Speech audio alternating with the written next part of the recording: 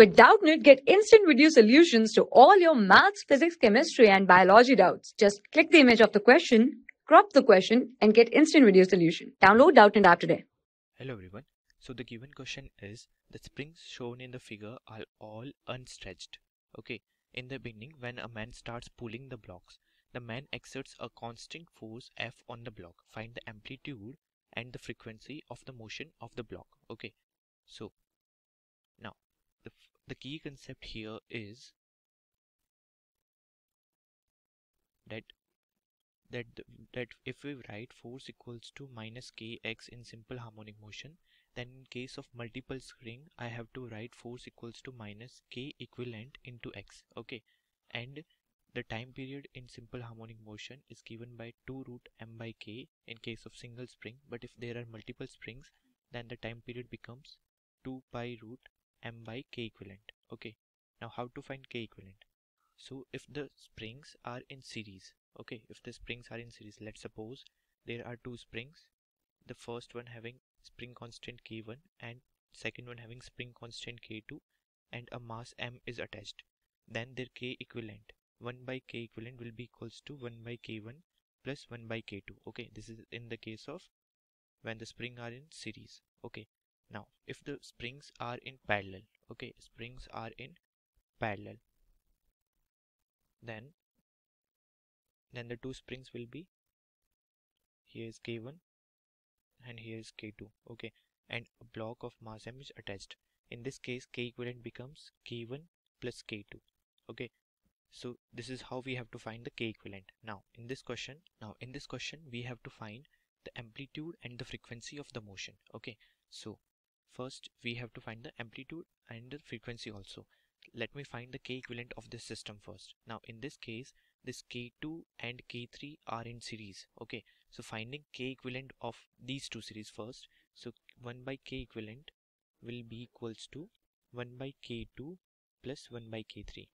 Okay, now solving this I will be getting 1 by k equivalent as k2 plus k3 divided by k2 k3. Okay, so k equivalent comes out to be k2 k3 divided by k2 plus k3. Okay, now this is the equivalent of these two springs which are in series.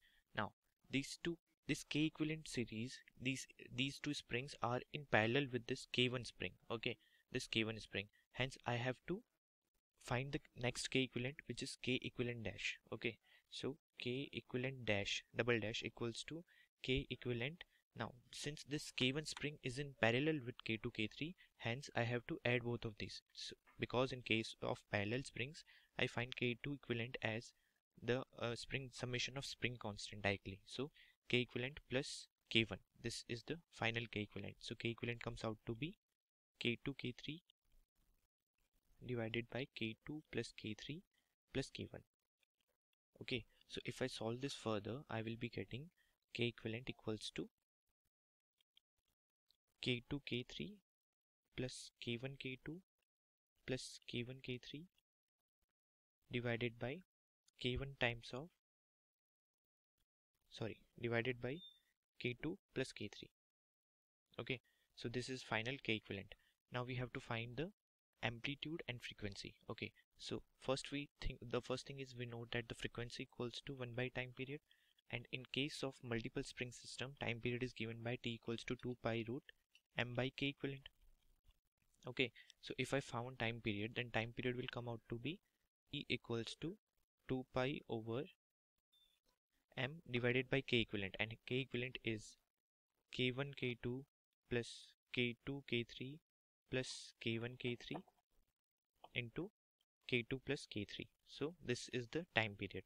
Now frequency will be 1 upon time period, hence the frequency of this multiple spring system comes out to be 1 by 2 pi root k1 k2 plus k2 k3 plus k1 k3 divided by m times of k2 plus k3.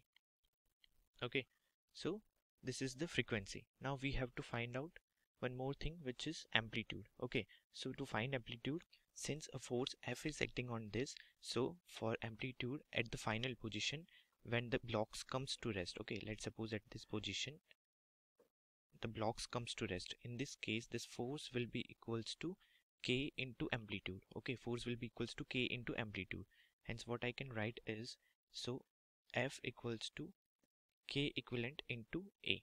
Now we have to find the amplitude. So amplitude will be equals to F by K equivalent. Okay, so if I write the value of K equivalent here, I will be getting amplitude as F divided by K1 K2 plus K2 K3 plus K1 K3 divided by K2 plus K3.